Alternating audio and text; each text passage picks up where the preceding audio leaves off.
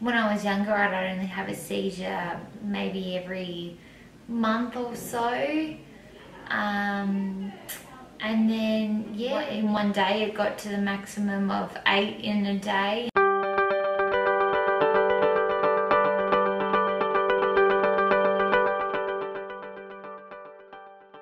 In a world-first trial at St Vincent's Hospital, a young Victorian epilepsy sufferer was fitted with an innovative system to deliver medication directly to the brain.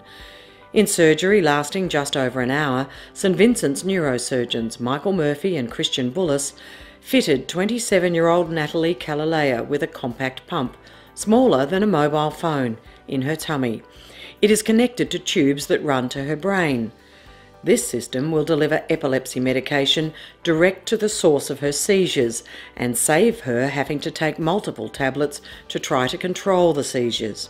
Natalie is the first of 8 patients the research team is hoping to recruit for the groundbreaking trial, being conducted at St V's and also the Royal Melbourne and Austin hospitals. I lost my job, I lost my independence. It will finally give me that independence that I've waited, 2.5 years for. The operation went very well. The catheters both are in the correct position as we've been able to obtain CSF from them, and we've subsequently attached the pump catheter to the pump, and that's sitting nicely in the abdomen now.